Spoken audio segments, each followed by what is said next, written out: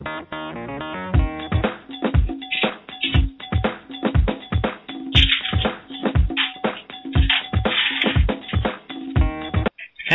geocaching friends. Hiker James, Geocaching Talk Show, live from Ohio, USA. The time is 3 p.m. and the temperature is 83 degrees, warm and sunny. And welcome to the show.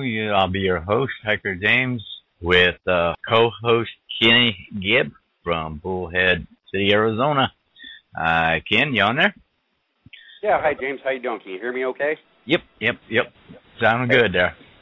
Yeah, it's 12 p.m. Mountain Standard Time out here in Arizona. And the temperature today, you ain't going to believe this, 75 degrees. No way. What happened? It started raining, about 8 o'clock this morning, and it just now stopped, so it's been raining all morning. So it feels pretty good right now. I didn't think you'd ever beat me. Oh, man, that is nice, isn't it? Yeah, we got the windows and doors open, but I don't know. Yeah. It's too bad you can't take a picture of that, huh? Yeah. Well, unfortunately, it's not going to last too long because once the sun comes out, it's not going to be a good situation. Right. Yeah. You have it for a while and then you lose it. So doesn't matter. I guess as long as you don't get a foot and a half of snow, huh? Yeah. So, we got an hour here today. Yeah, let's talk slow. Yeah. Okay, hello world, geocaching friends out there. Hiker James here with Kenny Gibb as a co-host on Hiker James Geocaching Talk Show every Saturday at 3 p.m. Eastern Standard Time or New York time. And Kenny, he is from Arizona, so he's on, I think it's Mountain Time, is it? Yeah, Mountain Standard Time. Okay, Mountain Standard Time. So we kind of got this show set up originally, and it's still pretty much that. We're on here for people to learn more about geocaching, for people to call in, ask questions if there's anything they don't know about geocaching, or if they got a story to tell about their experience out there, whatever it is. If you think it's funny, if you think it's serious, call in and tell us your side of it, and we'll go from there. We do have now, we're set up with the Skype. Anybody who has Skype can call in on that. Now, the Skype is if you don't know what it is, it's a program that you can go up online and download. It's free.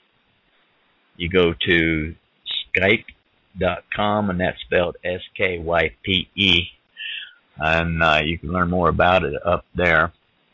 And all you do is just, download it, and it comes up, and you sign up. You have to sign up for at least the free account. And after you sign up for that free account, you got your name, your sign-in name and password and all that. And anybody that's on Skype, it's free phone call. You can video call, you can phone call, you can even mute your video if you don't want them to see you. And that's available worldwide also. So yeah, it's not just limited anywhere to the U.S.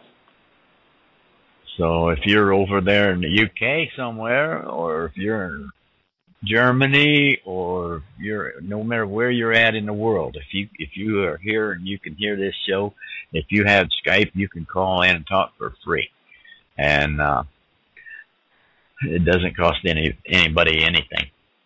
I decided to go with that instead of an 800 number again because, there's so many people who got cell phones that don't have Skype, and you can still call in on the cell phone or your house phone or pay phone, even if you got a handful of quarters. But I wouldn't advise that. I'd like to see that. I'd like to have what it takes to call here from overseas. I don't know that you can find a pay phone anymore. Yeah, right. I know. I can take you to one. It's only not too far from here. But I don't know if they're leaving it there for an antique model or what it is, but it sure does cost more than a quarter to make a local call now. So I think 50 or 75 cents. Well, maybe you can go there and make a cash out of it. Ken, you just gave me an idea for a new cache. There you go. Yeah, because a lot of, everybody pulls up to a payphone, and you don't have to be so, yeah. So I'd be so stealthy about that one. Yeah. Yeah. Maul Bell is going to say, she's going to say, why is all these people pulling up there? Nobody's making any calls. Well, I guess you just have to fake it. I'm not even going to. I'll take a picture of it when I get it on there and send it to you. Okay. So anyway, it would. Besides that, just about to the end of this 31 days of geocaching. So, how have you been doing on that? I haven't. You haven't. I set this one out. I did the one on the 17th to get my International Geocaching Day. No, I just haven't. With getting that other vehicle, and I've been working pretty much about 10 hours a day. And so the weekend, I just kind of sat back and rested from all of that. But I'm going to get in on the next one, though. I got it planned out a little different. Yeah. Yeah, we just kind of lost it there towards the end, so that's Did okay. You? Yeah. Well, Ed, if there's anybody out there listening, give us a call. Let us know how yours went. If anybody did the 31-day caching, or how many days you went before you fizzled out on it, we'd be glad to hear from you. Hey, how about this? If anybody wants to know anything, if they're listening to this archive next week or next month, if you want to put in your little story or whatever, send us an email. We'll read it, and we'll mention it back there on the next show. Ken, how many calories do you burn in a day? Boy, it depends what kind of caches we're after, but could be quite a few. Yeah. So, we could go out there and there was. I'll bring that up later on. I couldn't find the one I needed to look for to actually give a web address, but there was some kind of a health thing survey, monkey survey. Have you heard of that? I don't believe I have. It was through a health program, and they sent me an email wanting to do a survey on how much geocaching is related to exercise for you. And you go through a lot of questions and stuff on there, but they send you a book to keep track of all your geocaching, where you went, how many miles you walked. They sent you a pedometer, I think is what they call it. They send you one of them, and you just strap that on and you go geocaching. And when you get back, you log it in that little book. And then every month, they send you a survey, and you just fill it out. And one of them, a part of it, is your geocaching trip. And you put down the date, how many miles you walked, and all of this. And, it kind of helps them. They're doing this because they say that, exercising, geocaching is the same exercising that you get anywhere else. People go out and walk 2 miles a day, and so you go out there and geocache and walk 5 miles a day easy, and you don't even notice it. Oh yeah, having fun. So right. And I don't know, if the back and forth walking around in a little circle looking for the cache, if it's even going to register on that speedometer, but definitely, if you have to walk 2/10 of a mile to get to the next one, it'll show up on there. I do have one, so I may have to check that out. Yeah, let's do that. We'll do that sometime and get back with you on the next show. We'll compare, see how many geocaches you get, and see how many geocaches I get, and we'll compare how many miles we walked, for them, or looking for them. I could put on a lot of miles looking for them around here because I can't find them. Yeah, I'll have to put one on. I'll have to put one on Tina so I know how far I walk. Yeah. She just stands still and says, "There it is."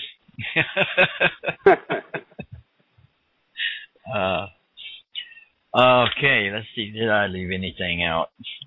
Probably have. But hey, Ken, let's do a commercial there.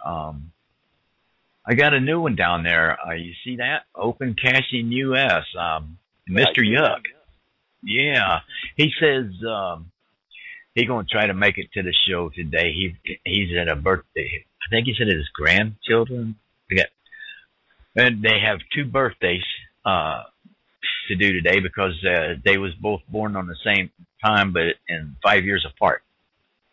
Oh wow! So he's dealing with 2 birthday parties today instead of 1. So but he said he would try to make it on here before we got off the air, and I hope he does.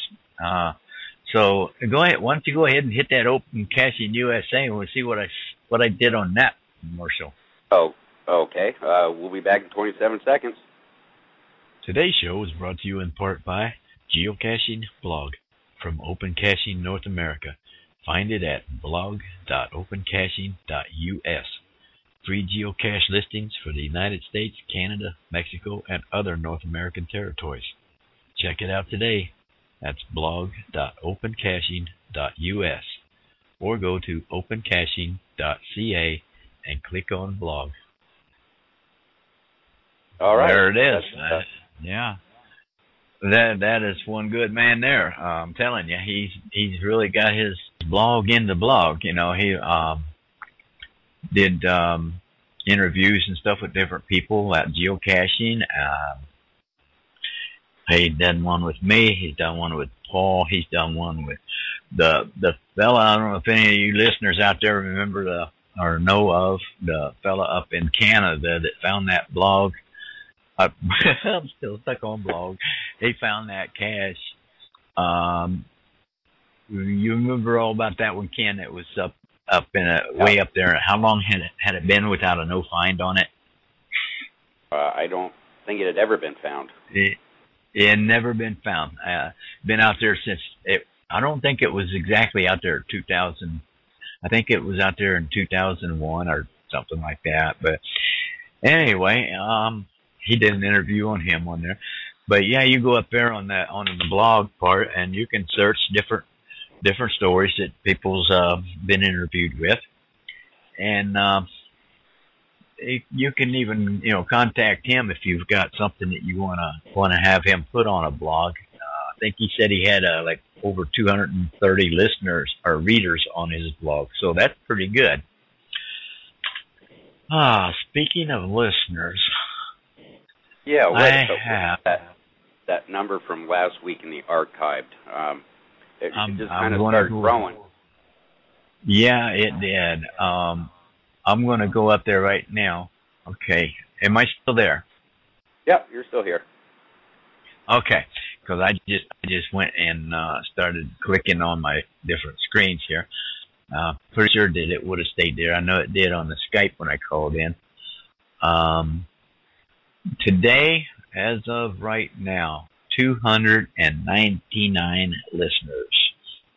Wow, and that was just from last week's show. So, yeah, we appreciate that. If anyone out there gets a chance, like James said, you can send him an email or just give us a call, and we're here to talk about all things geocaching related. Or just click on the button that says call with Skype. I believe that's what it looks like, isn't it? Or is it the same thing? It's the same thing. Okay. So there you go. While I'm thinking of it, I'm on this page. Ken, are you done with the Skype testing show we did? Yeah. You can. Okay, I'm going to go ahead and delete that one off of there. Okay. Yeah, that's amazing. Now it was since Monday night. That's when we started that, checking out on the archive listeners.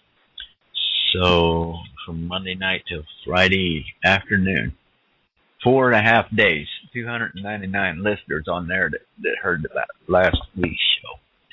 I'm kind of anxious to see what it's going to look like in a month because, here we've been running, 30s and 40s all this time, and there's a 54 in there from about April, 49 from April. But, the rest of them are all running in the 20s and 30s, and then since this little deal kicked in, it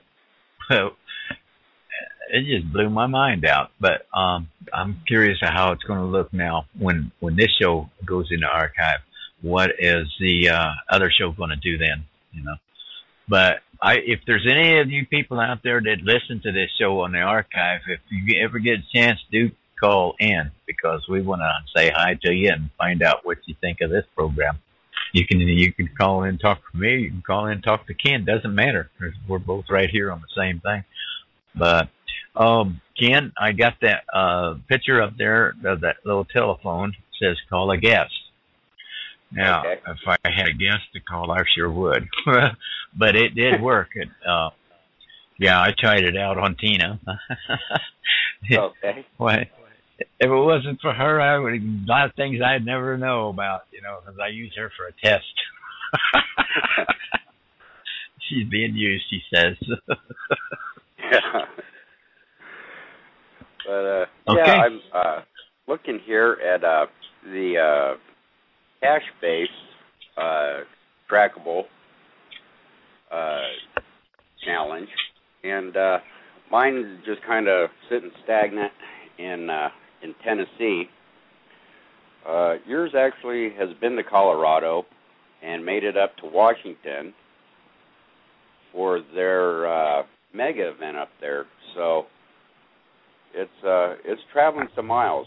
It's got 6,900 miles on it. Yeah. I got an email a couple of days ago. Somebody discovered it while it was there. So then they, thanks for the discovery. That was probably a week after it got there. So yeah, I told you I was going to call that fellow that took it there and see what kind of a deal it was about putting it out there. So I'm going to leave myself a note. I won't call him. I'm going to text him. Message. Text a couple of pictures on that trackable too. Are they from geocaching? Jay Herber was the person who had it, and he took it to a different couple places. And if anyone wants to look that up, its GC number is TB5VG6B.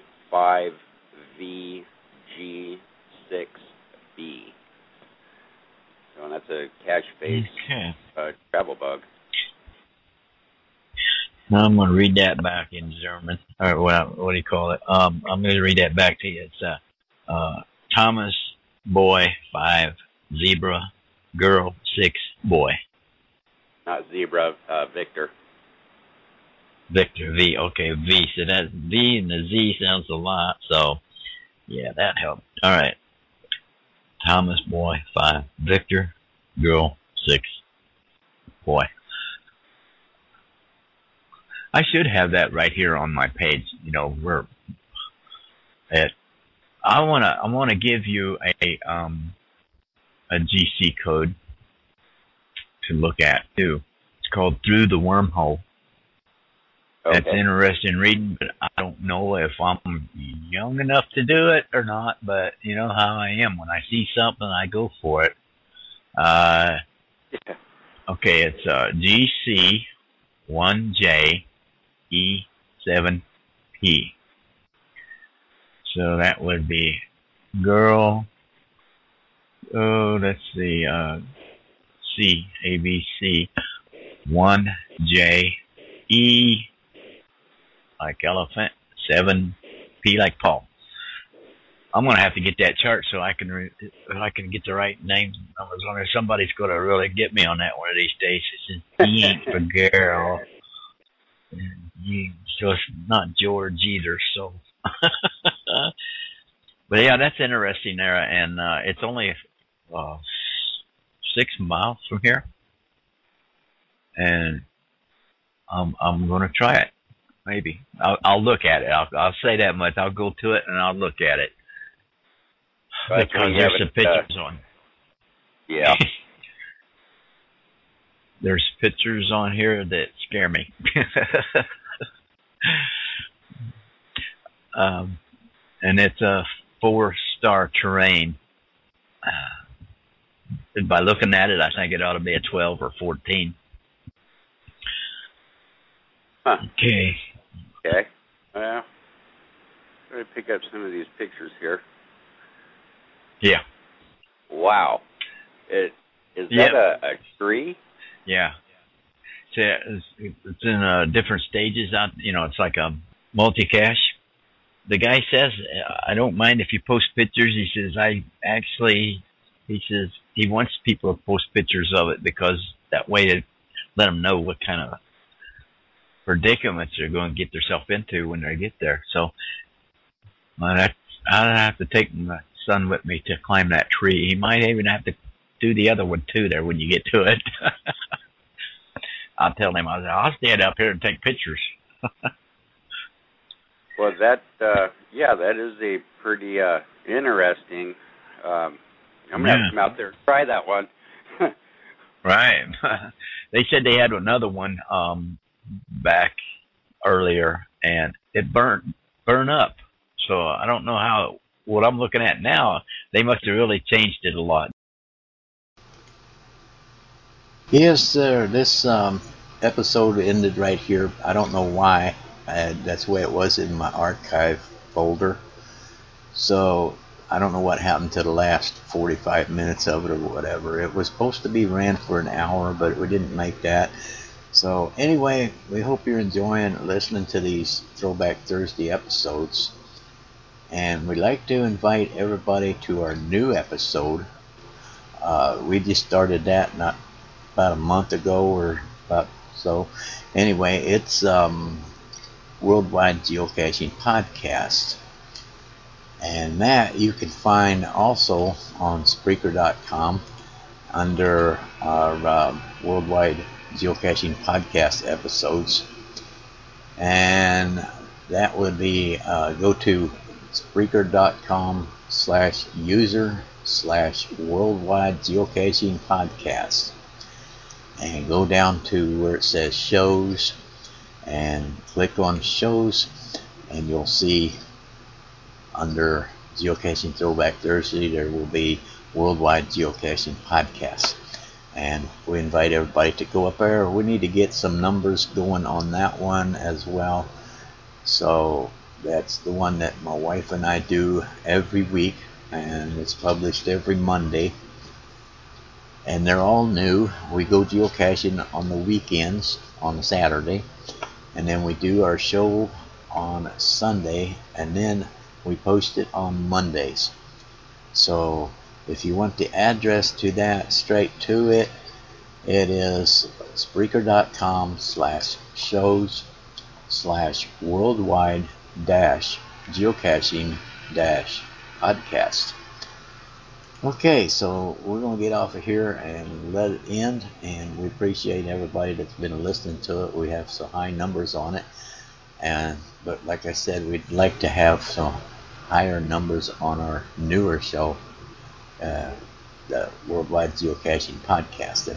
It's interesting, and we talk about all the geocaches that we found that weekend. Okay, check it out, and catch everybody later. Have a safe week, and be safe at geocaching, and whatever you do, cache on.